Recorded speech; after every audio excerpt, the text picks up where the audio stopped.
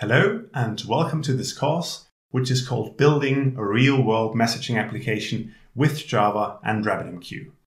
This episode is all about the application you're going to build, and we're going to take YouTube as a template. Obviously, we're not going to rebuild the whole of YouTube, just small parts of it where messaging makes sense.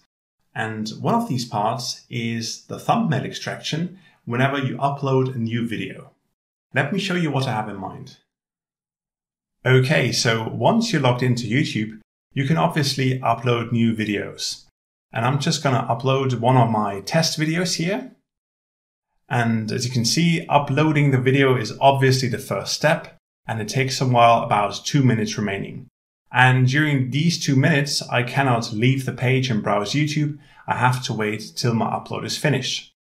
But after uploading, a second step starts, and that is the much more important step. It's processing the uploaded video, because YouTube has to do a couple of things with the video, like converting it to different sizes, resolutions, and also extracting a thumbnail, which you can see here on the left, and it's going to take a while, so that instead of displaying just video titles, YouTube can display images so people click on it. And that is a perfect example for messaging, because it happens in the background asynchronously, triggered by messages, and that's exactly what you're going to build. So we're going to start off with a web application where you can upload videos to. Once you uploaded the video, you generate a message. That message goes to a message broker. The message broker puts the message into a queue. You have a couple of consumers listening to these queues, consuming messages from them. Now you can see, just a quick interlude, you have the processing is starting 0%, and it takes a while depending on how big my video is and how busy YouTube is.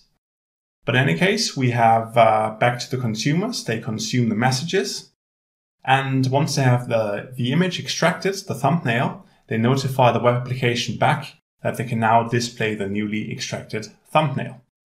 And you're not only going to learn the basics of how to install and set up and run RabbitMQ, but you're going to learn about these patterns, worker queues, where you have a message that should only go to one worker at the same time. And then you have publish-subscribe patterns, where you send a message which goes to many consumers at the same time.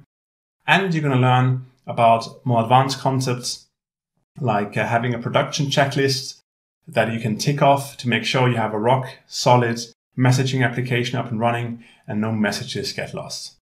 And now finally, you can see here on the left, my thumbnail is extracted, and hopefully at the end of this course, you have the same thing, a thumbnail being extracted out of your video asynchronously.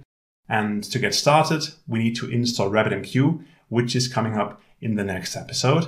So let's get right after it.